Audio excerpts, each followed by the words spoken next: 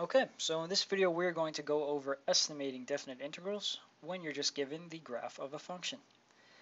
So you see here I have drawn a graph, a little colorful, and we're going to want to compute all of that orange stuff that I've shaded in.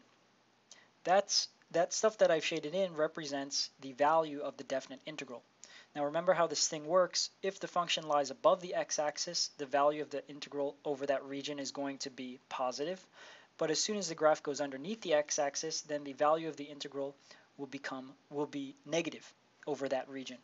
So notice here, the stuff that I'm sort of outlining in green right now, that part is above the x-axis, so the integral is going to make that positive. But then below the x-axis, right over here, the integral is going to assign a negative number to that.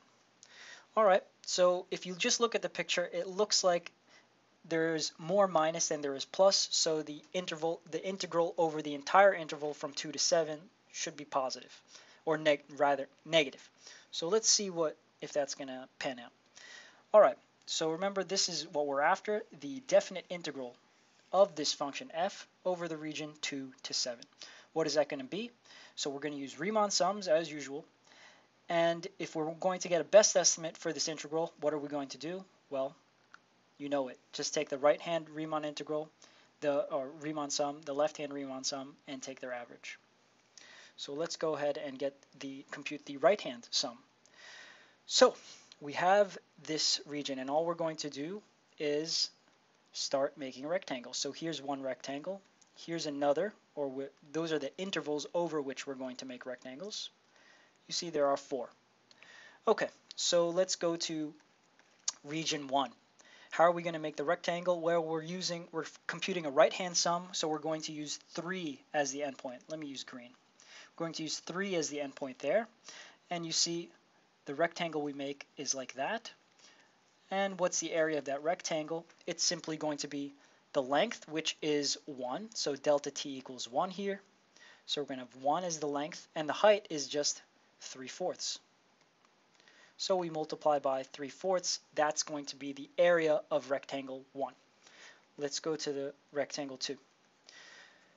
So we're going to take the right endpoint. Well, that's going to be 5, and now look at this. It's negative there. See, the value or the height is -1/2. So we'll have -1/2. And now look at this. Again, a little bit different. The length of that rectangle, so let's go ahead and draw that rectangle like this. Remember, the height is -1/2 because we're using the right endpoint. But the length this time is 2 because 5 minus 3 is 2. So we'll multiply that height by 2. All right, so far so good. Let's go to rectangle 3. We're going to use the right endpoint, so we're going to use 6 to get the height. Draw the height there. See the rectangle goes a little bit underneath the graph. And that area is going to be, well, the height is -1. And then we'll multiply by 1 because that's the length in this case. So this delta t is 1.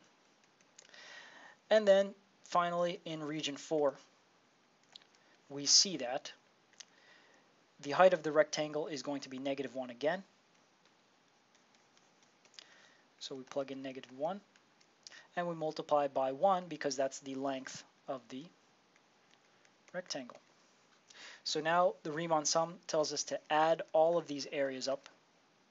So we get 3/4 plus -1/2 times 2, that's just -1. So 3/4 plus -1, just this part right here, that's going to be -1/4.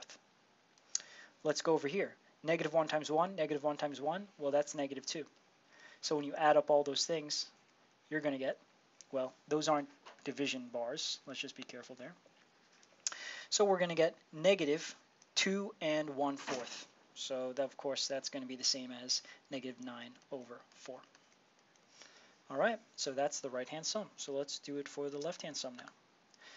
So this time we're going to go, we still have 4 regions. 1, 2, 3, 4. Okay, I messed that up. Here we go, IV. There we go. And for the first rectangle, since we're taking we're doing the left-hand sum, we're going to use the left endpoint to form the rectangle. So there we go. You see, so this time we're overestimating the area in region 1. So we have 1 times the length, which is 1. So the height is 1 and the length is 1. Great. Let's go to region 2. So again, we're going to take the left endpoint, and so notice this time we're going to make a rectangle that's above the x-axis because the function is positive at the left endpoint. So this case, in region 2, the height is going to be positive 3/4, and we'll multiply that by the length, which is positive 2. Remember, in this case, delta t equals 2, because 5 minus 3 is 2. All right, so let's move on to rectangle 3. Take the left endpoint again. This time it's going to be negative. There we go. And so we know the height is negative 1/2, and the length is 1. And in rectangle 4, we have a height of negative 1. So again, the left endpoint. And then a height of negative 1 and a length of 1, because 7 minus 6 is 1. So the Riemann sum tells us to add up all these numbers. Let's see what we get. These first two. 1 times 1, well, that's 1. That was easy. 3/4 times 2, that's 8/4. Okay. Negative 1/2 times 1, that's negative 1/2. And then negative 1 times 1 is negative 1. So if I add up all these numbers, 1 plus 8/4 is actually 12/4, right? And I'm going to add 1/2 and negative 1/2 and negative 1, so that's minus 3/2. Oops. And of course we can convert that to all of it to fourths, so we have 6/4, and that's positive 6/4. Aha! So when we did the left-hand sum, we get a positive 6/4, which is actually simplifies to 3/2. So let's just write it like that. So you get positive 3/2 for the left-hand sum. So now let's see. We want to get the best estimate for the integral, so let's average the left-hand sum and the right-hand sum. The left-hand sum was positive 3/2. The right-hand sum was, well, let's go back and see what it was. It was negative 9/4. So plus negative 9/4, and then we'll divide by 2. So we have 6/4 plus negative 9/4 divided by 2. That's the same thing as negative 3/4 divided by 2, which is equal to negative 3/8. Aha, and we were right. The integral was going to be, the approximation to the integral at least is negative, so that checks out. And the reason for that is simply because the function spent more time underneath the x-axis than it did above the x-axis. Okay, so the final answer is negative, and in particular, the estimate of an estimate for the definite integral of that function is negative 3/8.